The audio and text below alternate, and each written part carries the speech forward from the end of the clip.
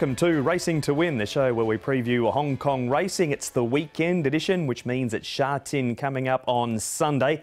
10-race program, and it's a good quality card as well. The first and normal start time of 1 o'clock. Joined in the studio today by Paul Lally and Tom Wooden. Tom, that last race is an absolute ripper. It is, Mark. It's certainly up for just about race of the season. That final race, it's got the golden scenery going around it. The Irishman, packing victory, Keefe, Navas 2, and down towards the bottom, Galaxy Witness, who was a very exciting runner last season. So we'll see if he progresses up to 1,600 metres in time. We will indeed. He resumes for his first start this season. Paul, are there jackpots? Yeah, there are. There's two jackpots, races 6 and 10.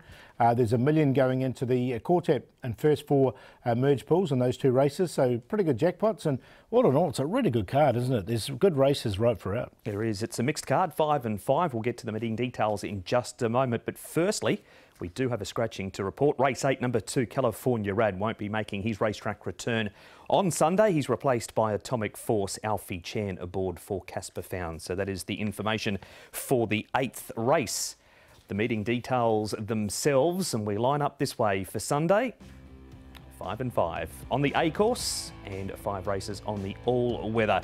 First at 1 o'clock, it's a bird meeting, different sort of bird breeds. And at the feature races, the Chinese General Chamber of Commerce Cup and the Chinese Recreation Club Cup. But our two focus races are races 3 and 10, the Egret Handicap and the Swan Handicap.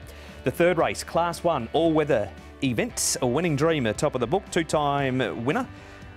Second up, and is coming to the all-weather for his first time. Campione, unbeaten track and distance. Keep You Warm's best form has been at Happy Valley.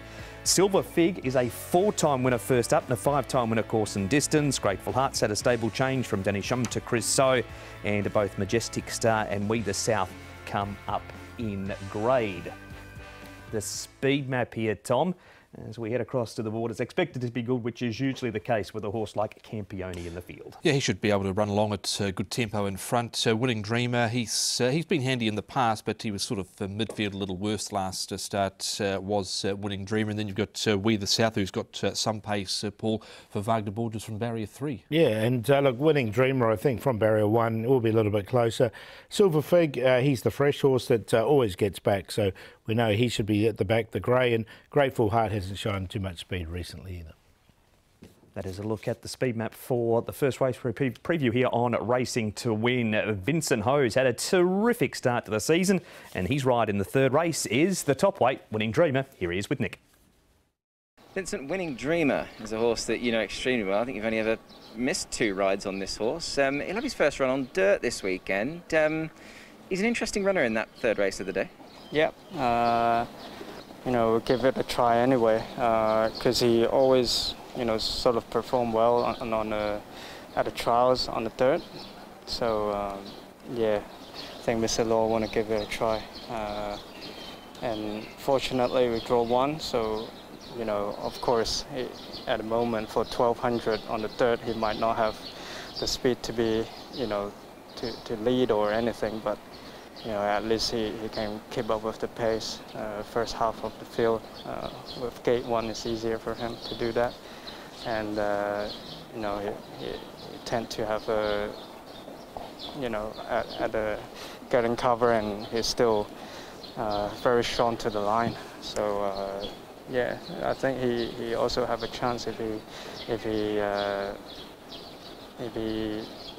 sort of perform as the same as the trials, you know. He's a 6-year-old, Vincent. I mean, as you say, you referenced the fact he has trialled well on the dirt. What's been the thinking with not trying it before now? I mean, it seems logical, I suppose, but then I guess he's been such a good turf horse, hasn't he? Yeah, you know, we have to deal with either his rating will be, you know, not many races for him, or either go into Group 3 or something which is a tougher opponent.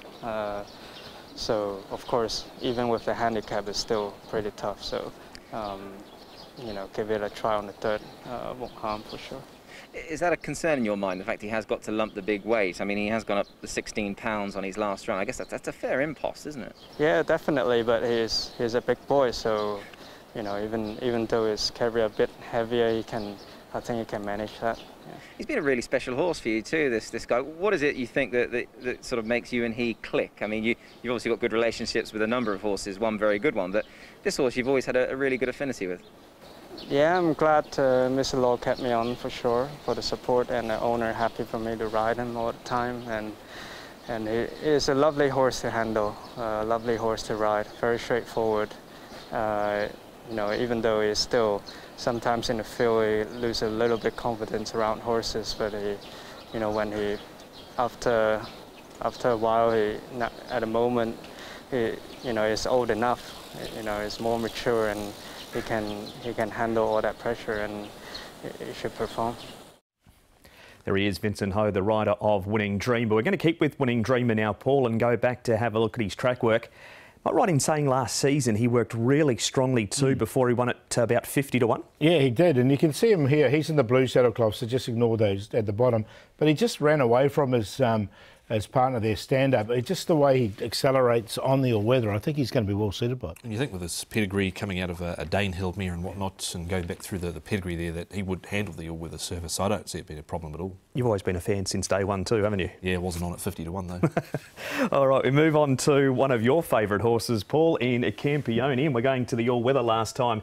And there he is up on the pace where he does race well. Also in this field is Silver Fig. He will be at the opposite end. We've got We the South, who would prefer Happy Valley, and A Grateful Heart on the extreme outside. Can Campione get an easy enough lead to hold off a horse like Silver Fig late? I think he can. Look, he's unbeaten on the all-weather, isn't he? He's 2 from 2.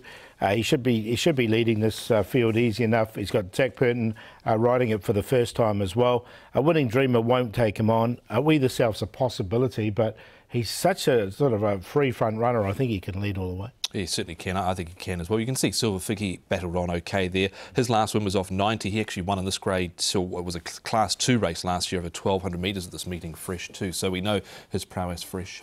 Off to the turf here, Tom. This is Majestic Star. This was his first up run at Sha Tin. He ends up running 5th here behind Fantastic Treasure.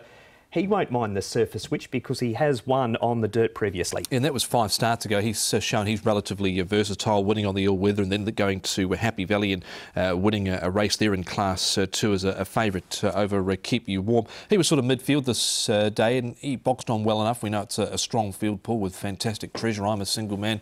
Navas too, he goes around in the final race, so he comes out of a good form race. He does, doesn't he? And look, I think he can perform pretty well here. I've included him as well. No fears of the surface with that win being on. Up to China we go now, Paul, and this is our last replay. Grateful Heart is the horse up outside the speed. He's had that stable change mentioned earlier. What did you make of this trial on the turf? I mean, the trial was okay here on the turf, but we're coming to the all-weather now.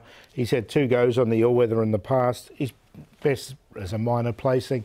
Look, I prefer him at Happy Valley. He's got a new trainer. He was with Danny Shum, now with Chris So, and he's put on 58 pounds over the break as well, and you can see him. He was okay there in that trial, but I'm happy to look elsewhere with him coming into this. All right, thank you, boys. That is the breakdown of the first race. We preview here race number 3. You're a Campione man, so surely he's on top. Yeah, he is. I think he can lead all the way, Campione, so straight to the front for him. He's on top. Winning Dreamer, the danger, though. A bit of an unknown on the surface, but we've seen the track work. We've seen him trial well on it. And the deep fields have gone well on the surface here in Hong Kong. Majestic Star, another winner on it. And Silver Fig, who does go well fresh. He'll be running on late in a small field. 2-1-6-4.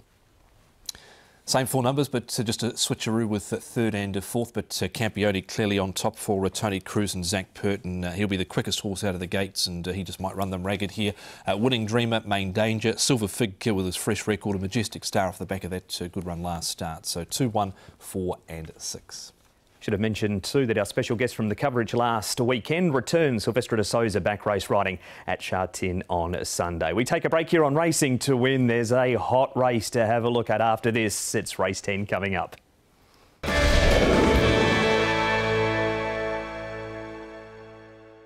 Welcome back to Racing to Win. Before we go on, a reminder about Hong Kong Direct this week with Nick Child. Nick catches up with Leviathan owner Mark Chan, who has horses in Hong Kong and right around the world. You'll know the colours, they're mauve, they're yellow and they're white, and they've been winning Upper Storm. So we hear from Mark, and Zach Purton joins Nick too to talk about California Spangle's next start, which is not too far away. You can find that on the website hkjc.com and click on audio and video and then to Hong Kong Direct. We'll click on to race number 10 now here, and it's a great race coming up. It's a Class 2 over 1,400 metres and has a Silver Express having his first start since the Group 3 Premier Cup. The Golden Scenery carries £11 less for Angus's claim. The Irishman, 5th in the Derby last time, has a cross-nose band going on. CP Brave, his win was first up. Packing Victory had mucus after resuming with that third behind Good Luck Friend. Wider draw for Silvestre. Navas too will like the step up in trip from the 12 to the 1,400 metres. We've got Apache Pass, his best form has been on the all-weather. And the likely favourite, Galaxy Witness, unbeaten in 2 goes over 1,400 metres. He returns for the first time since the 12th of June. What a field here, Tom. Who are the big winners and who are the big losers on the speed map? Yeah, well, it's a strong race. It should be a good form race going forward to this one for the season. Silver Express can go forward. Sylvest, he's probably got to go forward with Luke Ferraris from barrier 13, and then horses on the 3 wide line there. CP Brave, California Deep Shot, and also Keefe Paul, who's come up with barrier 14. Spirited Express should get a good run from 2. Yeah, he should. He's got a little bit of pace, hasn't he? And the Irishman from barrier 1, he normally gets back, the Irishman, since he's been in Hong Kong, but he has raced handily in New Zealand before he got here. And the likely favourite, Galaxy Witness, should get a nice one. He is where we're going to start, Galaxy Witness. We haven't seen him for a while. The man that knows him best is his trainer, Casper Founds. Casper, Galaxy Witness returns to the races on Sunday. Plenty of anticipation around his return. How happy have you been with his preparation? Yeah, he's had a lovely prep leading into his first run. He's a lovely big horse, and you know, we're expecting big things from him this season. So he's ready to go to the races. Got a lovely gate 3, lightweight, and you know, I'm sure he's going to be competitive, even though he's up against a pretty handy field. I believe he's a handy horse. He certainly has looked it. Leading up to this race, you've given him 3 trials, 2 down here, obviously in Hong Kong, 1 up at Chung Fo. Was that always by design? Yeah, look, we felt he's a big horse. You know, he just needed a bit of that blowout last week, and he's come through it nicely.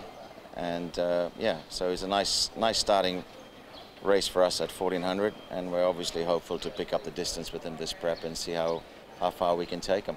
Under the conditions of this race, lightweight, Matthew Chadwick's been booked. Has he been happy with what he's felt? Yeah, absolutely. His trial was good the other day. The track was, you know, it was a rain-affected track, so we just sat on him quietly, but he pretty much towed him to the line nicely. They finished about 5-6 horses in a row together, but you know, on face value, the trial was very pleasing. He's pulled up good, and you know, there's no reason why we can't be very competitive first up. Just reflecting on his first season, obviously, which is very good. I guess the final run was perhaps, you know, a little bit below par for what he'd shown.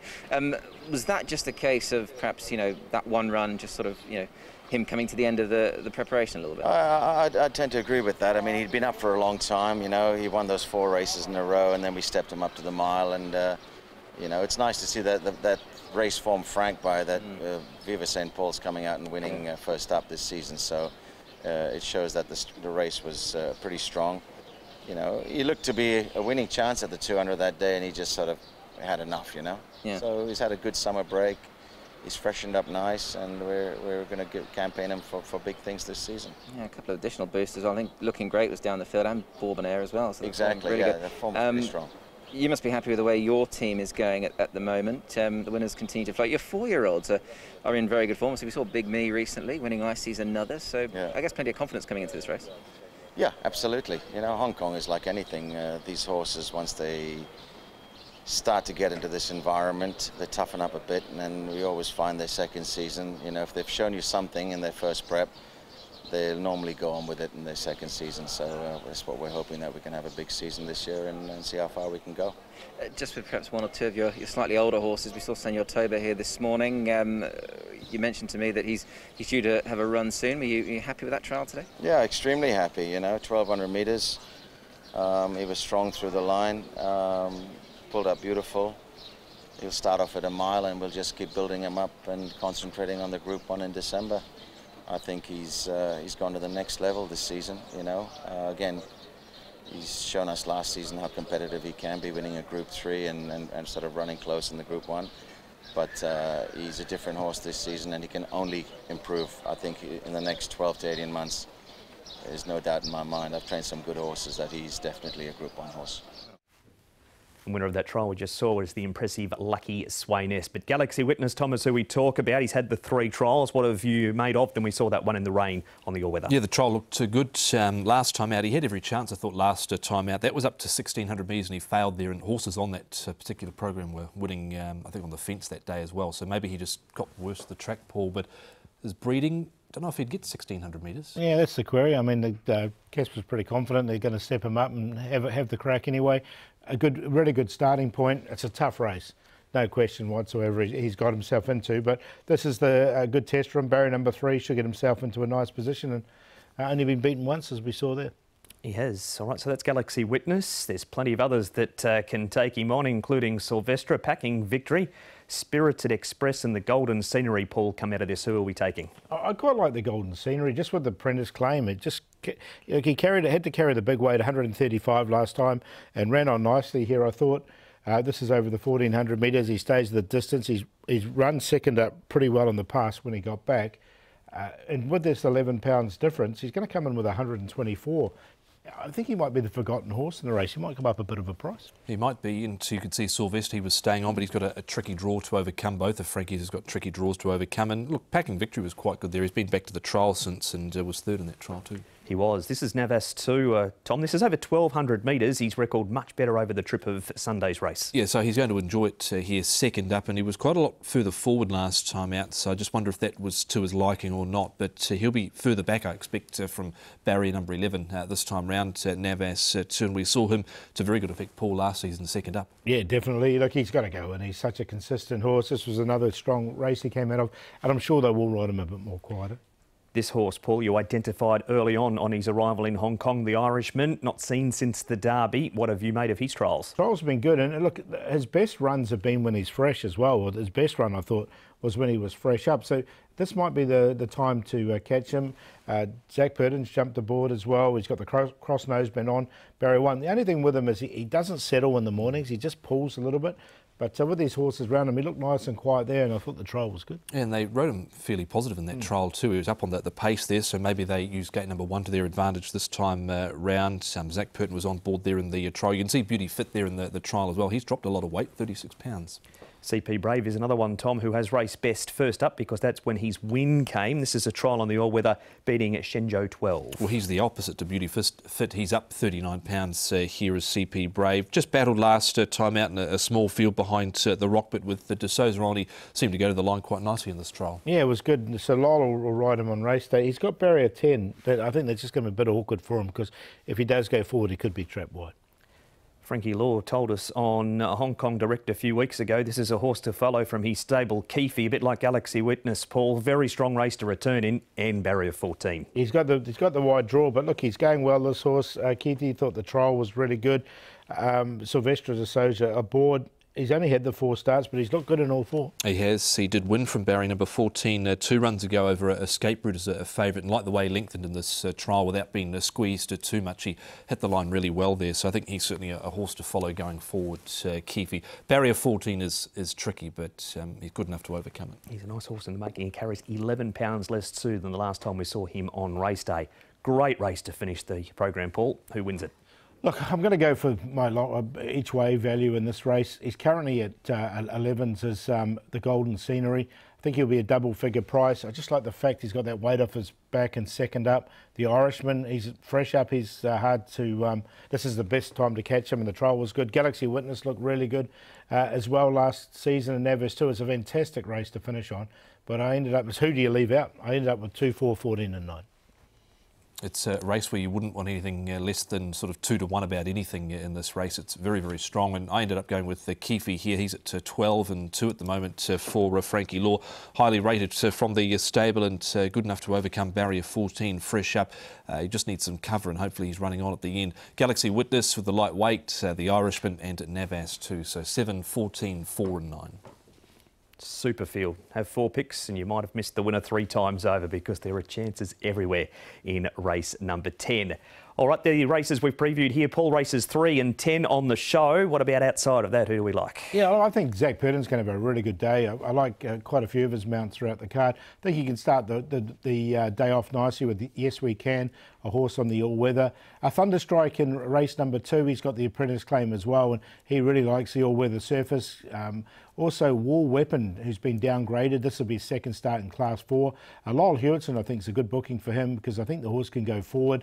All is good. Another one, Zach's Ride, he's another one that can go forward. And Handsome 12 as well. He's going back to your weather. He was a bit unlucky on the turf last time. Thought Red Desert, back on the all-weather over the 1,200 metres, looks good for him. And Circuit 9, who's unbeaten, 2 from 2 in Griffin Company. So all in all, it's a good card. There's some good betting heats right throughout. Just before we get your best bets and the like, Circuit 9, what have you made of his trials, Paul and Tom? Because they have looked a little bit average. Yeah, they are average, but if you remember when he debuted in Hong Kong, it was an average trial going on to him. He was a big price and he won really well. I think he's a horse that saves himself for race day. Yeah, I was about to say the same. His trials leading into his first couple of runs were pretty ordinary, and he's not shown too much up at Chung Fa, so we'll see what he can produce. He was 1.2 favourite last time. He was, and those race analysis on hkjc.com, audio and video, race by race stuff there. Best bet, please, Paul. Yeah, I'm going to go with a Zach Purden mount here and Handsome 12 back on the all-weather. I think he's going to get the perfect run from barrier 5 and he'd be tough to beat. And Golden Scenery, look, just looking for some value in that last race. It's such an open race. He should be double-figure price and with that Apprentice Claim. And I think this is a really good Quinella place in race 3 with Winning Dreamer, Campione and Majestic Start. You would say that. Going with Keefe race 10, number 7 here for De Souza. He's got a tricky barrier draw to overcome 14, but he might come up at each way price in the end. Keefe, triumphant return. He comes to Sha Tin for the first time. Been running on his last couple of runs, Matthew. Chadwick drawn nicely for Frankie Law there as well. Race 5, number 4, and the play in the last with those 3, 4, 7 and 14. The Irishman, Keefe and Galaxy Witness. Race 7, number 6, Indigenous Realm. Good draw, barrier 3. He hasn't had much luck with draws. Last time he drew in was barrier 5, 3 starts ago, and he won over the 1,400 metres. 8 Trigrams was a 3-time winner last season. Good draw, gets a weight allowance for Jack Wong. Has had a stable change enjoying the Me Choi barn. And the QQP play of the day, race 7, 3 Wide Blue Yonder, 6 Indigenous Realm and 10 All Is Good, 3, 6 and 10. That has been Racing to Win Good dual course program coming up on Sunday. Then we're back to Happy Valley next Wednesday night, Tom. Yeah, we've got Class 2, 1650, the main event, Telecom Fighters, Berlin Tango, Everyone's Delight, Far. Jumbo Fortune there as well, Paul, and another 3 Class 5s. Yeah, so 9 race card again, so plenty of betting opportunities on Wednesday night. We will preview that show on Tuesday. That has been Racing to Win. We will see you at Sha Tin for the first of 10 at 1 o'clock.